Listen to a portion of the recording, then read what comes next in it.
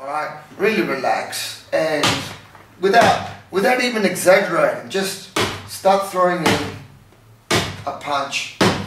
Now, my teacher used to say, when you can hear the wall going in with a deeper sound, that means your punch is penetrating better, right?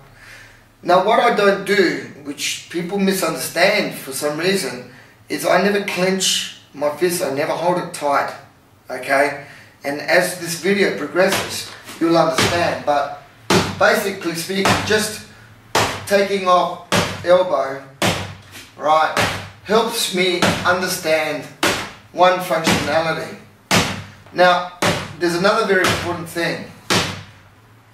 When I strike into the ball, I've got to learn to relax my knees. Alright? Now, even though we can't see my knees in this video, it doesn't matter. The important thing is that when we punch, alright, and I show it to you this way, then we must not do this, extend my leg to punch. Extend my leg to punch, even in a forward position. I don't want to extend or push with my thigh muscles, you know, because then that means I'm forcing my spinal column and my legs to create pressure, but then when I push in one area, that means I'm trying to take its space. Think about it, it's like me pushing a car, right? So I'm going to get a rebound effect.